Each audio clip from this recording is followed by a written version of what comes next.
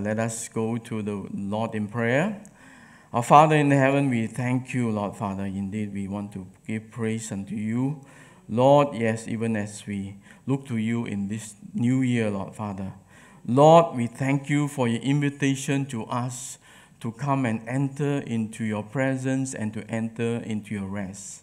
Lord, we thank you that, Lord, that indeed, O God, for you are the one, Lord, who will enable us, will empower us. Father, indeed, O God, as we sing this morning, as we worship you this morning, Father, indeed, O God, Father, you are the great God, Lord Father. Yes, Lord Father, that will indeed fulfill your purpose here on earth. So, Father, we give praise to you, and Lord, we invite your Holy Spirit to come to anoint us and to grant us your understanding. Grant us revelation this morning so that, Lord, we may know the things that is upon your heart, especially for our church here in JMK. We thank you and praise you. In Jesus' mighty name we ask. Amen. Amen. Praise the Lord. And this morning my topic is on work to enter into rest. You know, if for those of us who are working in the marketplace, you know, especially with companies, in commercial companies, where, you know, especially if you are, you know, listed on the stock market, you know, the companies have to, be able to report good results, to their shareholders, to their stakeholders.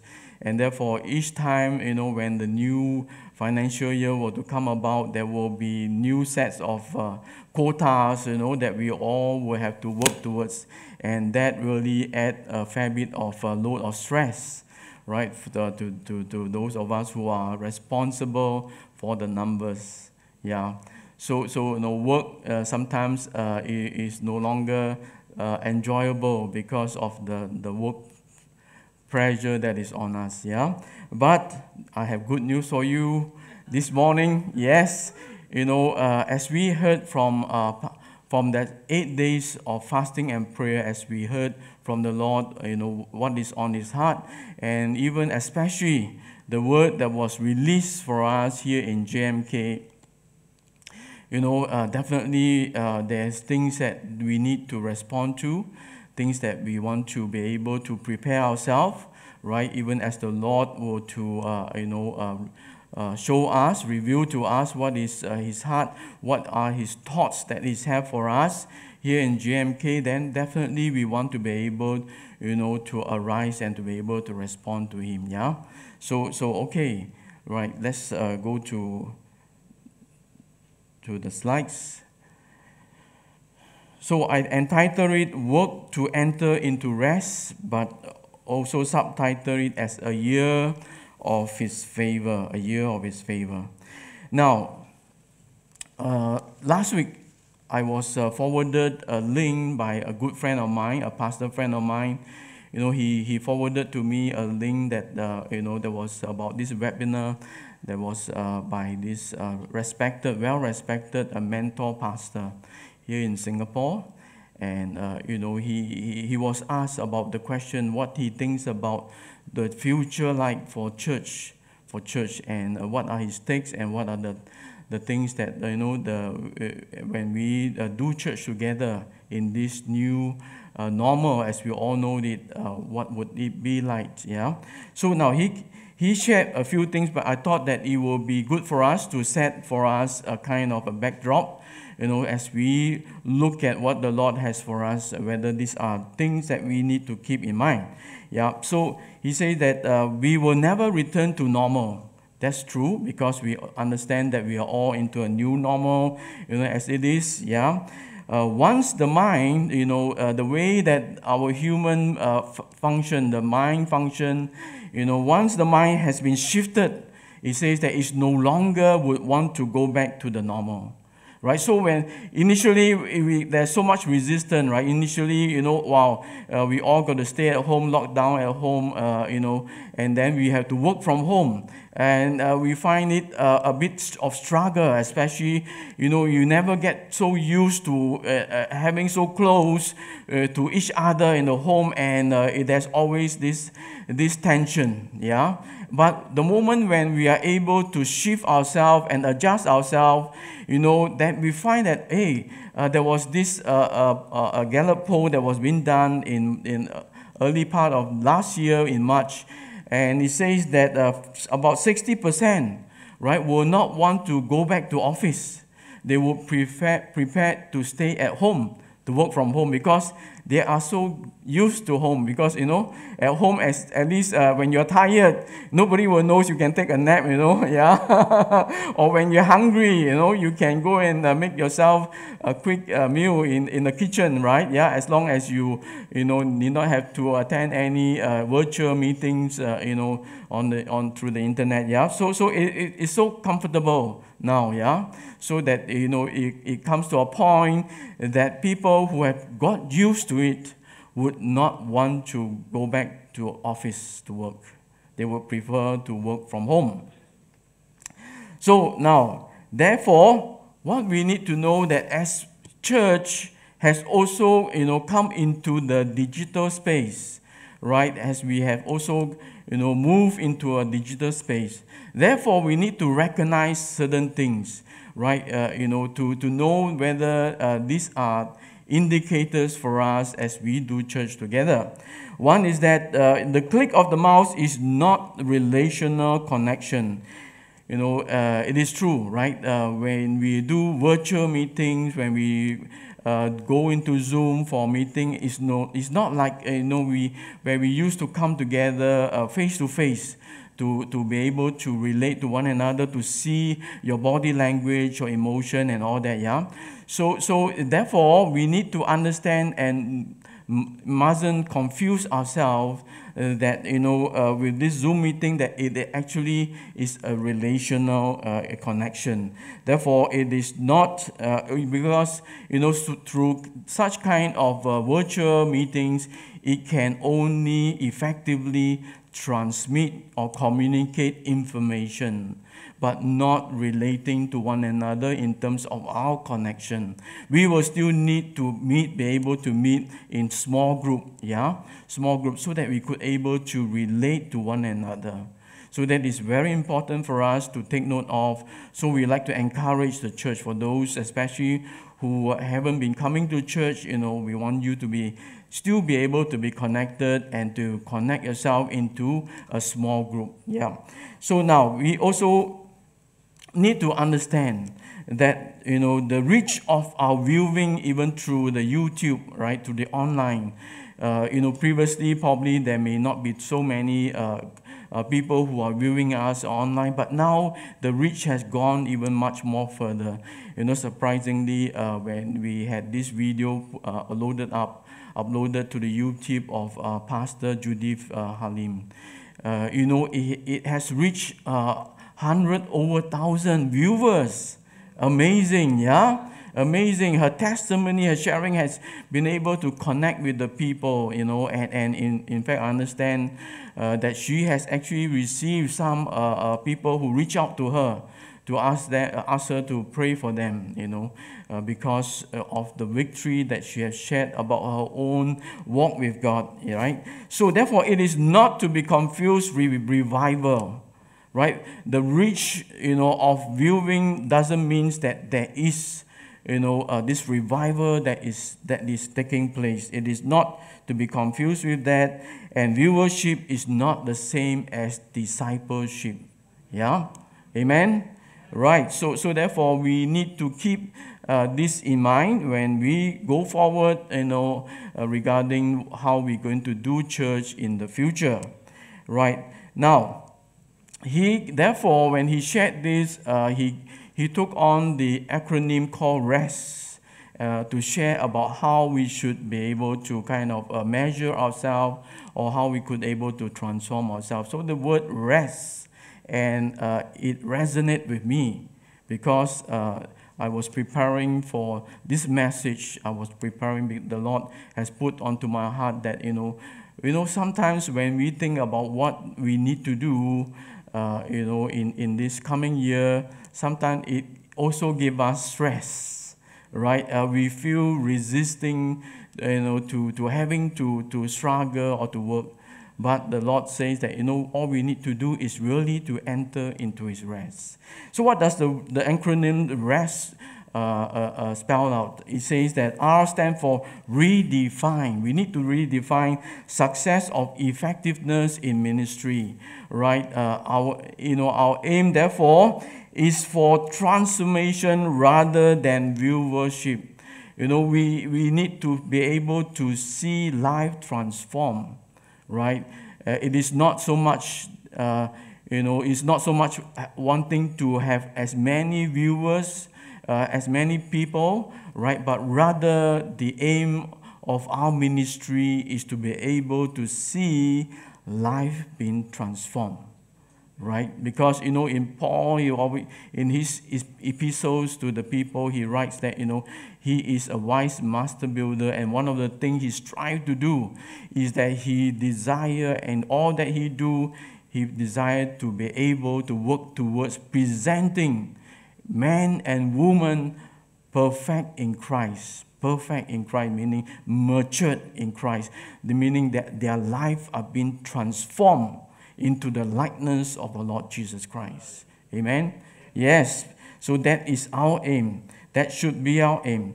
So the next is essential. Prioritize the essential, the fundamentals. What is that which is essential for us in our ministry, even for yourself personally? We need to be able to prioritize. Right? For example, for us, probably health is an important priority. So we need to be able to give priority to that. We need to be able to calendarize, for ourselves so that we will remember to do that, in the course of our work, of our day. We need to be able to put aside time for exercise. So one of the things that I enjoy doing is that to be able to go on the bicycle and go onto the park, and because it's so refreshing, when you are on the park, see the greeneries, the water, the waterways, the Pongo waterways. It is so refreshing out in the open. But I have not been able to do that for a year.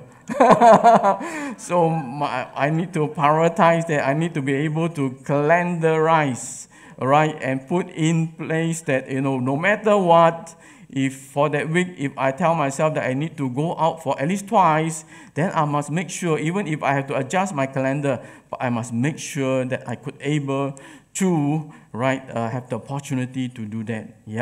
So therefore, it is very important for us what is essential, what is fundamentals. We mustn't compromise. So, for example, our time with God, right? If we are being caught up with work, but we need to adjust and be able to still be able to fit into our calendar, right? So that we will not miss that out. So, essential.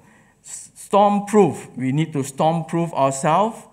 Because we know that, with the current situation, environment, right, there were things, there were events, that will be storm that will be coming our ways, and they will be sweeping us out from from our feet. So therefore, we need to be able to disciple ourselves into the very word of God, because Jesus says that, if a man hear his word and do it, right, he will be like one that is building his house on the rock. That's right. He will be building his house on the rock and not on the sand, so that when the storm comes, it will still be able to stand. Amen? Praise the Lord. So therefore, we need to storm-proof ourselves from the coming storm. And how do we do that? That is to do and to obey and do his word one thing at a time. As the Lord reveals to us, we are to therefore obey, right, and not to put it aside. The final one is to transform culture, transform our inner scripts and our community. Very often you find that the successful companies are those who are able to transform themselves, who are able to adapt themselves, right? Even, in a changing environment, changing landscape. Just like for this COVID, the companies that could able to survive is because they are already be able to transform themselves and be able to survive, to go along with the current environment. So therefore, likewise, as a church, right, we must be able to transform ourselves. We need to take the responsibility to look at what are the changes we need to do within, right, so that we could be able to stay, steadfast, unmovable in the Lord. Amen? Right. So now we have heard from our senior pastor, Stephen, for that 8 days of fasting and prayer, and the two key things that stand out on the very first day of his message was that of, this is the year of obedience unto the Lord, and this is the year of discernment, right? It's a year of obedience and discernment, and I find that it is so important. In fact, obedience is definitely on the very heart of God, because God desires His very best for us. He desires His very best for us, and when we disobey Him, that means we are missing out what He has actually purposed for us, His very best. And therefore, when the people disobey, we read about the story of the Israelite people.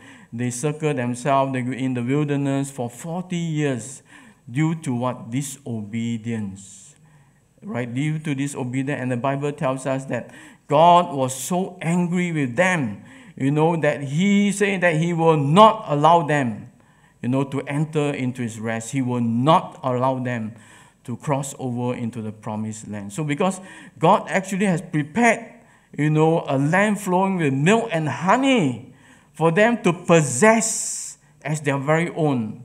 But yet, they have disobeyed the very word of God, and therefore, they were not able to enter into His rest. And so, therefore, a year of obedience is so important for us, right? Because, besides the word, what was released to us specifically about JMK is that, we have been hesitant to do the work of God, right? We have been discussing but have not been doing, right? Yeah. So in a way that we are also not been obeying the Lord, hearing from Him, and and doing what He desires from us. So therefore, this year it is important for us to able to hear clearly and to move accurately, right? Yeah.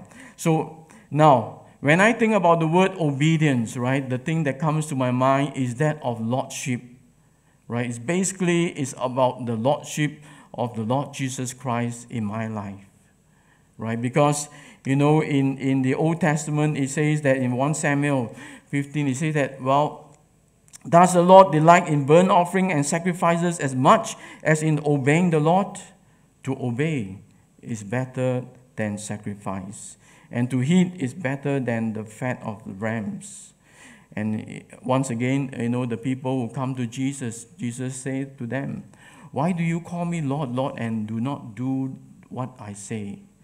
What's the use? Why you just want to give lip service to me and not do the works, the things that I say to you? So therefore, obedience is paramount, right? Obedience is paramount, because unless we choose to obey, the Lord will not reveal His next step to us for our lives. Yeah. So therefore, let us look at how are we conducting our life, under His lordship. Lordship is about, am I living my life in Christ Jesus, right? Living in Him and under His lordship. Am I living my life relating to my Father in heaven, living as sons and daughters and obeying His voice? Am I living my life in the power of the Holy Spirit, living with discernment and power? So these are my take when I think about the word obedience, the year of obedience, that it has to do with the lordship of the Lord Jesus Christ. It has to do with my abiding in Christ.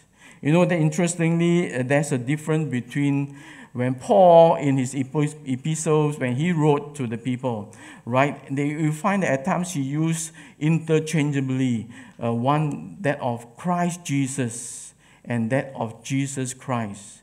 So in my earlier days, I was wondering why Paul chose to write it in that way. So I was kind of doing some reading, and I thought I found that whenever Paul talk about Christ Jesus, he probably alluding to what Jesus has done for us on the cross. When he talk about Jesus Christ, it's more about the personhood of Jesus Christ, right? But in fact, if you look at Romans 1 and in just one example of this, Paul introduced himself, says that I'm a servant of Christ Jesus. He didn't say that I'm a servant of Jesus Christ, but called to be an apostle and set apart for the gospel of God. And then in the next few verses, he says that, and who through the Spirit of holiness was appointed the Son of God in power by his resurrection from the dead, Jesus Christ our Lord. So you find that there is a difference when Paul writes that he means it differently. Christ Jesus has to do with his lordship, has to do with his kingship, right? The Messiah, Christ, his lordship, his messiahship, his kingship. So therefore, when Paul writes that I'm in Christ, I'm submitting myself under the lordship of Jesus Christ, the lordship of Christ Jesus. So therefore, you find that whenever Paul writes, right, when he say that you are made complete in Christ Jesus, it has to do with the lordship of Lord Jesus Christ. You cannot be, acknowledging him as only your Savior. But in order to be made complete, you need to acknowledge him and you need to submit to him as your Lord. As your Lord. So therefore, it is important for us in this year, to examine ourselves. Are we living our life under the submission of our Lord Jesus Christ? Right? And 2020 is definitely a year of reset. We all know it, right? Yeah, and definitely, God is calling all of us. He's giving us opportunity. He's molding us. He is transiting us into the mode where, where we are so used to just depend on somebody else, kind of to feed us, to kind of, to help us.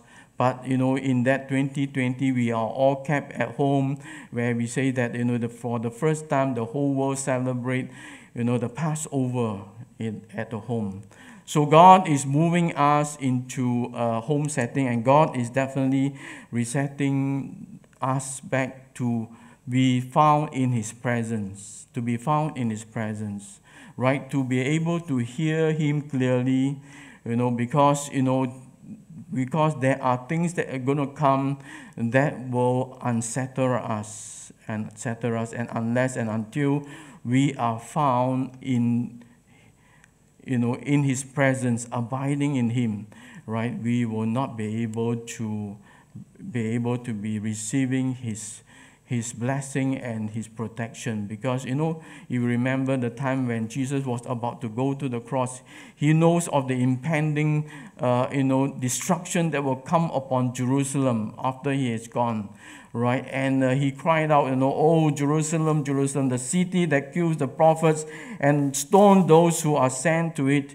How often would I have gathered your children together, and as a hen gathers her brood under her wings, and you were not willing." So God is asking you and I, are you and I willing, to gather ourselves into his presence? Because there are storms that is going to come our way, that we will need to be found in this. Because it's only when we are found under the shadow of the Almighty that we know that we will be protected. Amen? Right. So, living with discernment and power. We need to increase our intake of the Word, because, the Word is the truth. The Word is the Spirit of God, yeah. And through that we need to have a personal intake of the Word through family authors, and to the teaching and of the Word, equipping our children, our youth, our young adults, and also our fathers in our midst. It is so important, because the Word is both our defensive and offensive weapon. Without the Word, we will not be able to, defend ourselves from the the arrows, the wiles of the devil. Yeah. So therefore, we need to be able to strengthen ourselves. We must be able to get ourselves into the Word, because there will be deception that will be coming along our way, right? Yeah. Because deception is Satan's very key strategy.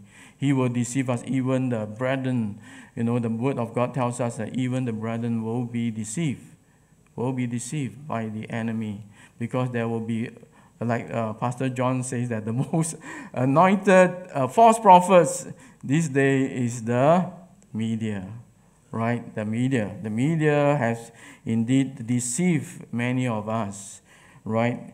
So therefore, we need to be able to, have the intake of the Word of God, because it is only when you have the Word, the truth, you'll be able to validate against what is false. Just like in the bank, we were told that, when the teller would receive your money when start to count, right? They must be able to recognize the note that you give to them, whether is it a fake one or is it a true one. And how will they train? They will only train to recognize the true notes. They will not train to recognize any other fake notes. So therefore, it is very important that unless you know the truth, you will not be able to discern that which is false, because only you have the benchmark to be able to recognize. Yeah. So now we need to able to move in the power of God. Yeah. Because one of the things that I was reminded when God called Moses, "Go and deliver my people from Egypt. Go and face Pharaoh." And what did Moses say? "Lord, how would Pharaoh know that you have sent me?" And what did God say? "What is in your hand?" What is in your hand? The rod. And the Lord told him to throw it on the ground, and it turned into a serpent. Right? There was a power demonstration, right, of the encounter of God. So therefore, I believe in the days to come, if you've been following the news, recently you have the case of a 16-year-old Protestant young man, right, a teenage. He was all alone by himself in his room, and then he came out with this detailed plan of how he's going to, take down the lives of the people, right? If that would ever to have happened, what is the implication? That means to say that, the religious harmony law will need to be tightened, right? You and I cannot go around and tell people that Jesus is the way, the only way, the truth, and the life, because that would cause disharmony. So what is the implication if you cannot go and share to someone and say that, Jesus is the only way, the truth, and the life? Just like when Moses go to tell Pharaoh, "God has sent me to command you to release the people, set my people free." It's only when through that power encounter, right, that Pharaoh was willing to release. So therefore, we need to be able to, the network of pastors, when we gathered, we are praying for Singapore. We are praying for the revival of this land.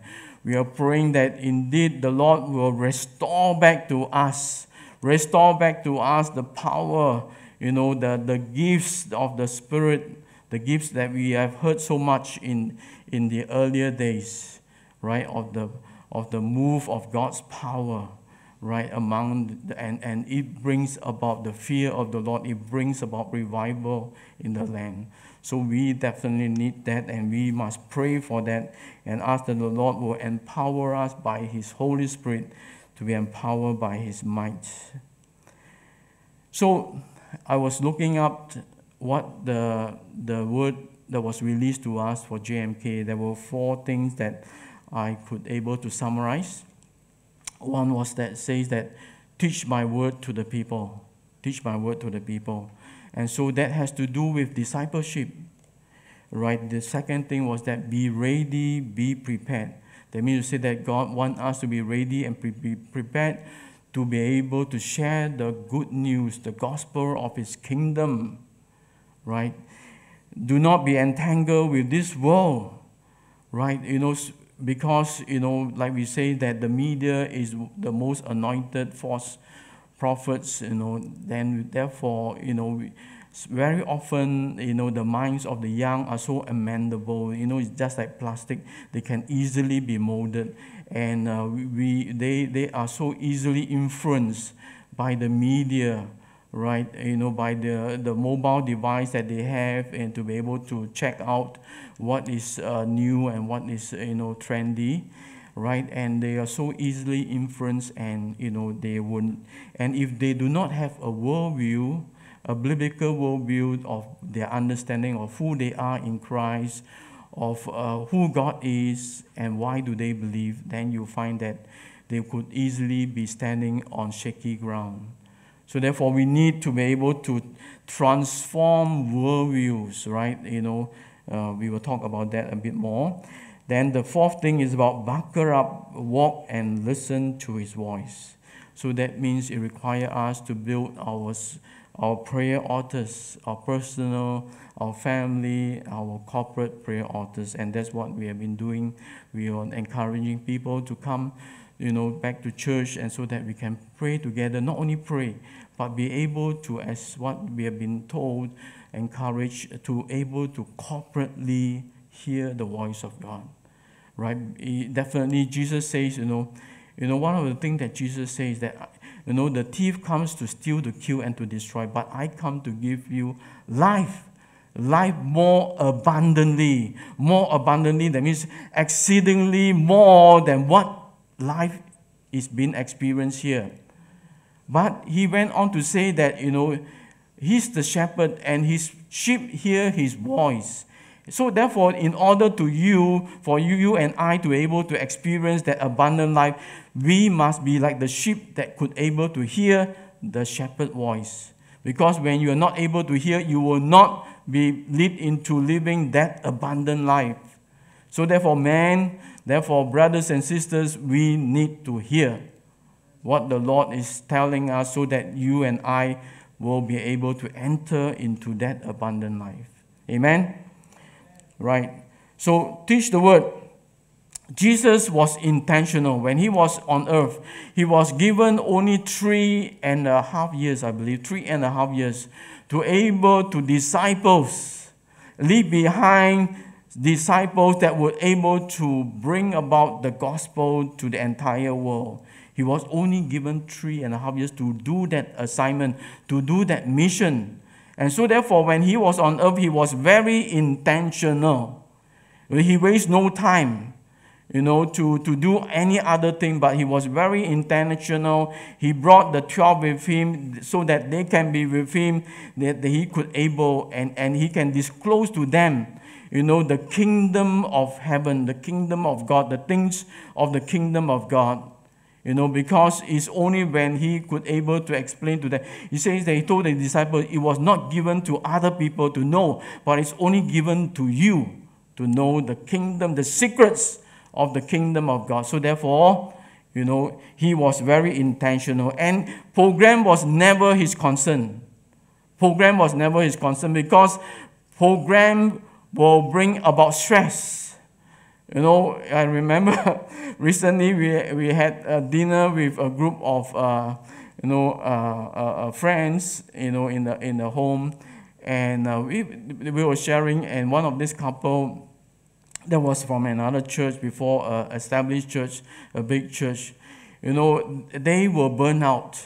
They were burned out by the program, that so much so that they could not take it, that they have to leave the church. Because, the expectation was upon them to be able to bring in people, to invite friends, and they must be able to, meet the quota. So you have different zones that are competing among themselves, right, to see who can bring in more. So therefore, at times you have to, do the not so good, just to show that you are actually having your friends or relatives or whatever, just to clock the numbers. So they are terribly burnt out, and so they have to. So each time when they are being approached, to take up responsibility, they have to decline, because they will not want to be loaded with a program. So program was never Jesus' concern.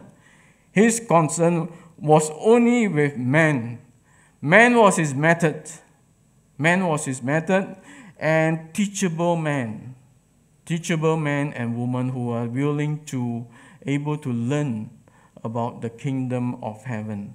So therefore, we need to be able to focus on our 3 generations, to be able to teach them the word. So we have talked about, among the youth ministry, the young adults, and also the zone ministry. And I believe that one of the things that is on the heart of the leaders of this ministry was that they want to be able to build relational. We find that it is only when we are able to build relation with people, that we could able to bond together closely.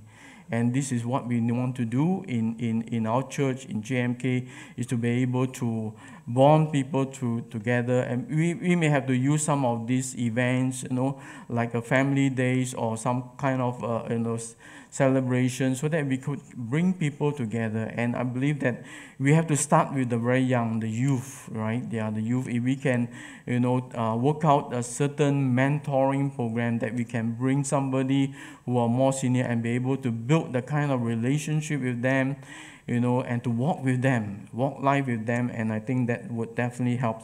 And one of the things we want to do for the zone, for the fathers, is to be able to build communities of fathers, right? A community of fathers that will be able to encourage. You see, the thing is that when we have a strong family, right, we naturally have a strong and healthy church. So therefore, it is important for us that we must be able to give some form of a handles to, to be able to build the community of fathers in our midst. Because, Sunday school can only do as much teaching as they can on a weekly basis. But in the family, when you have the parents, when you have the fathers, we're able to bring the family together, be able to read the Bible together, be able to pray together, that would definitely strengthen the bond of the family. And to be able to, assure the children, right, place confidence in their heart of who they are, of their sexuality, so that they will not be swayed by the winds of this world to say that, no, you are actually a man in a woman's body, or a woman in a man's body. No.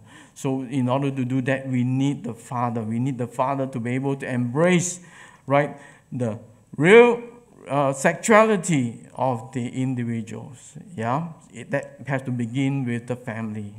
So this is one thing that we strive to do, and to be ready with and be prepared to share the gospel.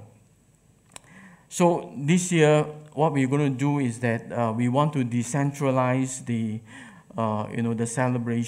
celebration of Good Friday, as well as also of Christmas celebration. Usually we will have, a focused central event, but I think this year we would want to decentralize it and move it to the zone, the cell group, to think about program.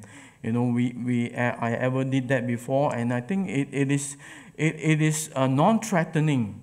Sometimes when you invite people to the church, it might kind of get some resistance. But when you invite people, your friends, to your home, for a celebration, they will look forward to it. So I remember once I did help to organize an event for Christmas, where we will serve food, and then we have games, we have ice-breaking games, we have games for people to play, and then also we finally will have someone to share his testimony, right? Yeah, and I think that is definitely a way for us to be able to reach out to people, right? So this is something we can think about, we can plan even for the Good Friday. I believe that Right Now Media, that one that we subscribe to, do have certain program or certain kind of videos, right, that we can use for this Good Friday event. I believe that they will come up with certain video that could able to help us to host that. Yeah. So therefore we will need to live our life not just having a form of godliness, but and denying the power within. We need to live life that is filled with the fullness of the Spirit, right? Filled with the fullness of the Spirit and filled with the power of the Holy Spirit. So it's only when a person is subjected himself to the Lordship of the Lord Jesus Christ, then the Spirit of God could come into the person and be able to fill us fully. Do not be entangled with this world. We say that transforming worldview. When a person comes to know the Lord Jesus Christ, it encompasses 3 levels of his understanding, of his mind. The Bible tells us that be not conformed to this world, but be transformed by the renewing of your mind. Right? Yeah. So therefore, it is important for us, to be able to know whether the person has really understand, what the word of the Lord and have actually received it into his heart, is by looking at the 3 areas of his life. One is that of his behavior. Has his behavior changed? If his behavior if his behavior continues to be primarily based on tradition rather than Christian belief, then it becomes a pagan ritual.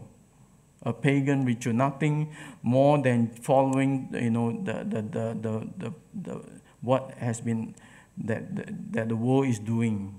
Yeah. So if there's no change of behavior, then definitely it will tell us that the person has not fully understood. I remember that sometimes, we Chinese, we have a lot of tradition. I remember once my colleague was sharing that,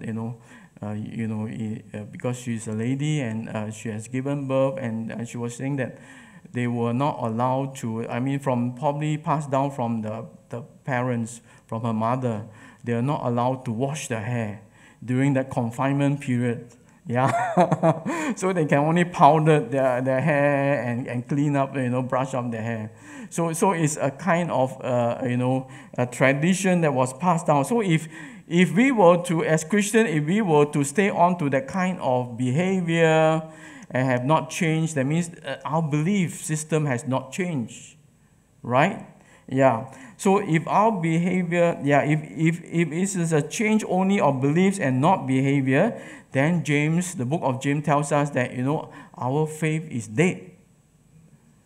Right? Our faith is dead. If there is no change, of our behavior, then our faith is dead. Therefore, if our worldview is not transformed, we may just be having a form of Christianity and not its essence.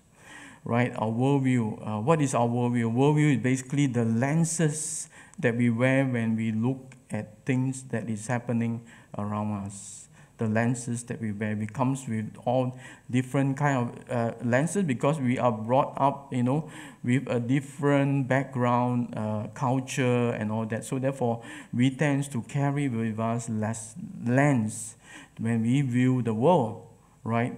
If you view the world, that if you view with the lens that there's no good in this in people, then you forever, when you look at people, perceive people, you will tell yourself, this guy or this girl is is not good and is going to do me harm, right? If that is your worldview. So therefore, it is important for us as we get ourselves into the Word of God, as we receive the Lord Jesus Christ, we need to be able to place ourselves into, transform our worldview, right, with the biblical worldview, so that, in every of our viewing of things, of information that comes our way, right, we could able to view it with the right perspective. Yep, so this is very important. Buckle up, walk and listen to his voice. That is about prayer, right? You know, I was sharing with the zone group. We were studying the book of James, chapter 5, the closing few verses, and it was about, talking about prayer. James was encouraging the people. He said that if any of you have been troubled, let them pray. Is anyone happy? Let him sing a song of praise. If any among you sick, let them call the elders of the church, to pray over them, anoint them with oil in the name of the Lord. And then he went on to say, right, the prayer of a righteous person is powerful and effective. And he says that Elijah was a human being, just like you and I, we are human beings, And he prayed earnestly that it would not rain, and it did not rain on the land. And for 3.5 years, again he prayed, and the heavens gave rain, and the earth produced its crops. So what is James alluding to when he brought about this, saying that, look, Elijah is not anything more than you and I. He's just another human being. If he could pray and ask God to stop the rain, don't you think you can also? Right? If someone is sick, all you have to do is to go and call the elders. Maybe the elders may be in another town, but never mind.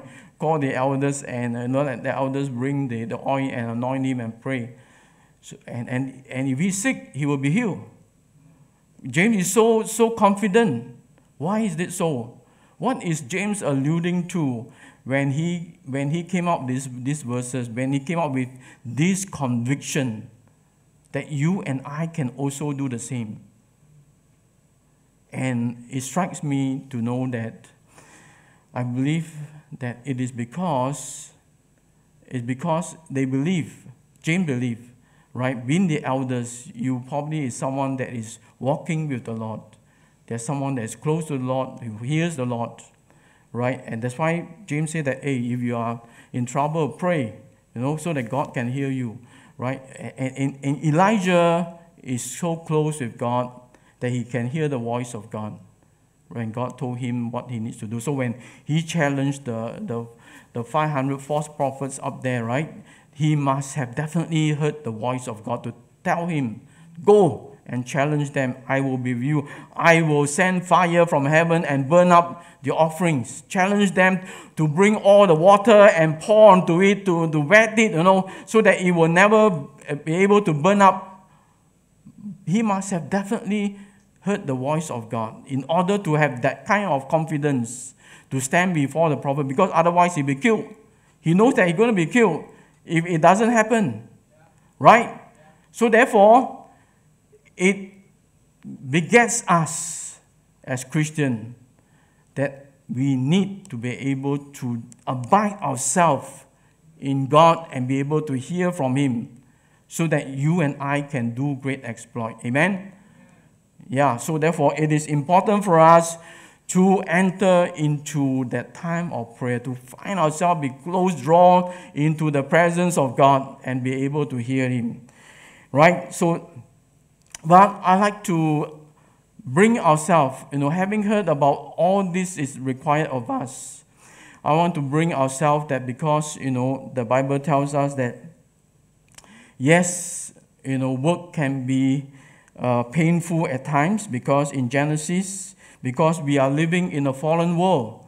In Genesis, it tells us that, because of what Adam has done, because of what they have done, they have sinned, and because of sin, that God says that cursed is the ground because of you.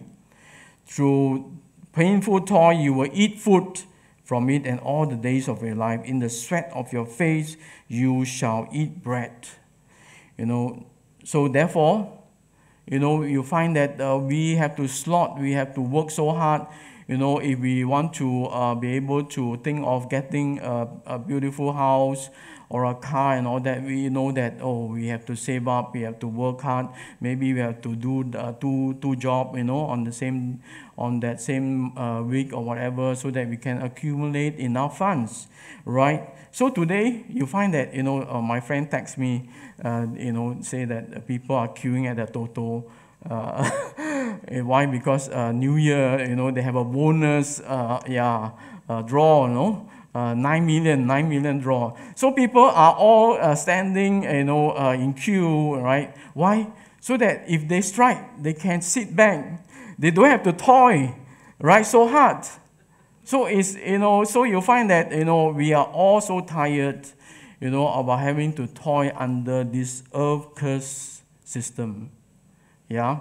So that, if we can find a quick solution to it, we would want to. Even in spite that, the percentage of striking that is almost zero, but still, we want to have that hope. Yeah. Yes, so you can just tell us that, we definitely are finding a solution to get out of this system. So we are mentally conditioned by the kingdom of this world, kingdom of darkness, and the fear, and to work hard to survive, right? And therefore, you find that it is, we think of pragmatic ways, how to go about, the solution, right? But by doing so, we tend to remove God from the formula, because we only look at ourselves, we only assess our capability. But actually, we need to do more than that, because, when Jesus was with the multitudes, right? When they came all gathering, 5,000 of them gathering to hear from him, and one of the things that he told his disciples was that, hey, guys, can you please go and feed them? They are hungry. They cannot be sitting here the whole day without food. Right? And what did his disciples came back to him and say? Master, are you joking or not? Huh?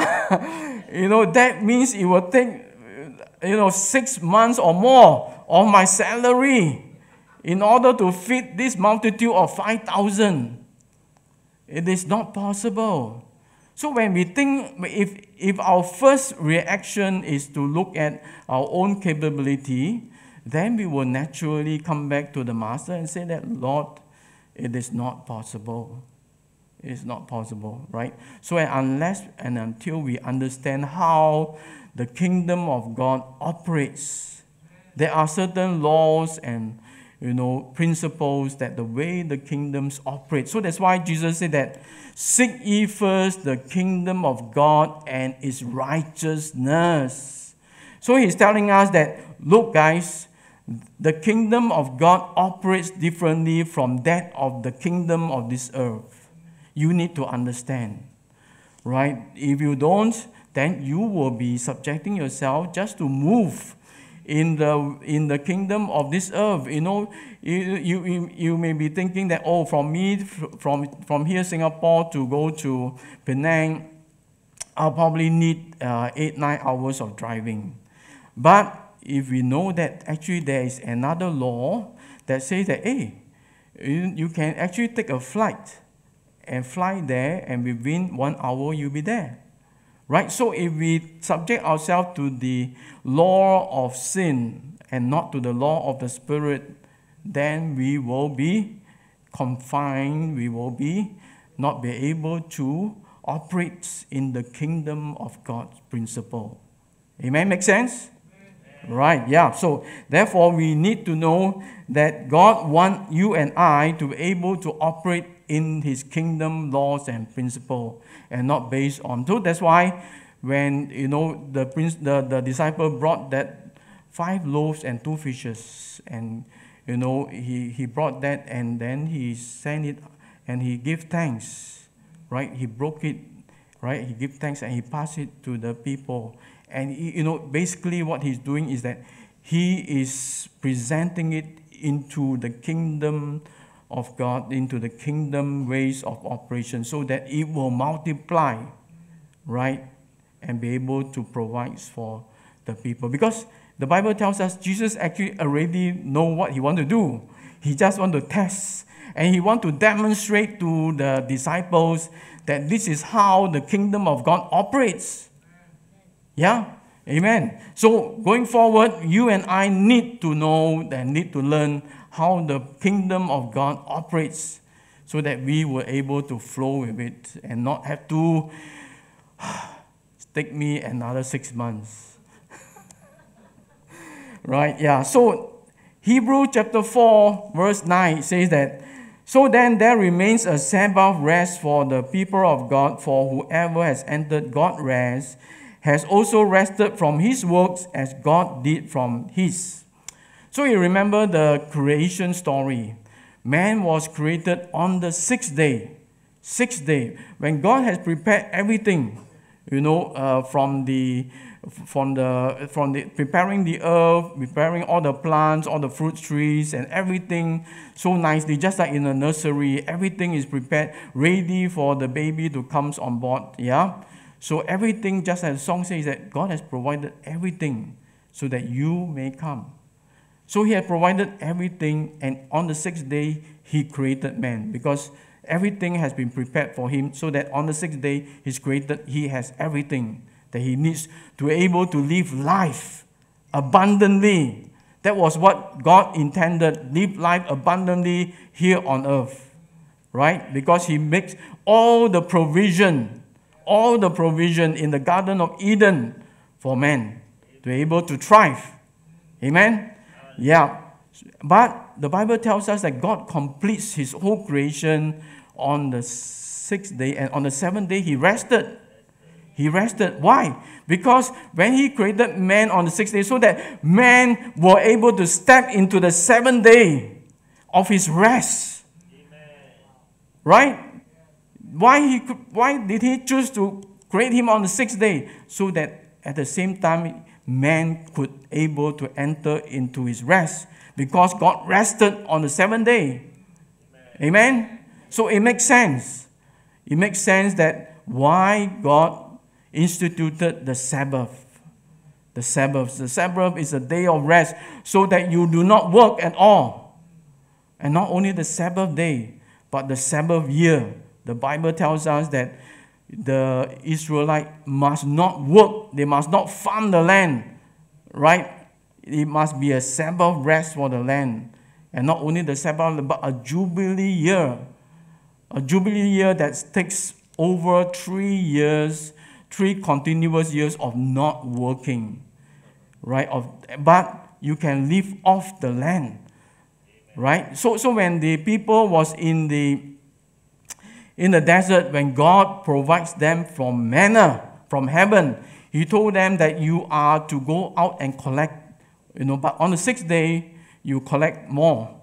Because on every day, if you were to collect more and try to keep it, it will rot. But on the sixth day, you can collect more. So that on the seventh day, you are to rest. You don't need to go out and look for it. Yes? So therefore, the principle of the Sabbath is very important for us. We cannot be striving with our own ability, our own strength to go and collect and to do the work of God. No, you and I are to go and abide ourselves into his rest, so that, we will receive his blessing. Because God blessed the seventh day and set it apart as holy. As holy, yeah?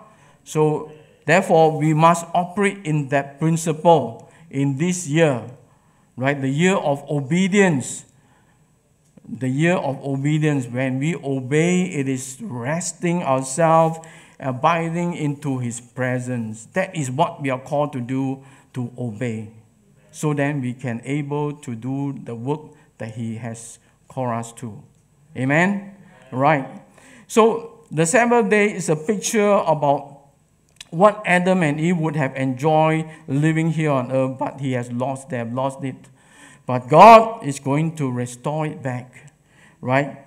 The Sabbath is also a way of getting us to pause, just like what we have done, pause and stop, right, from our doing, right, so that we will not be like the one that is running forever on the treadmill until we drop, yeah, but rather that we will bring our focus back to God, who is our source. So that was the intent of the Sabbath rest.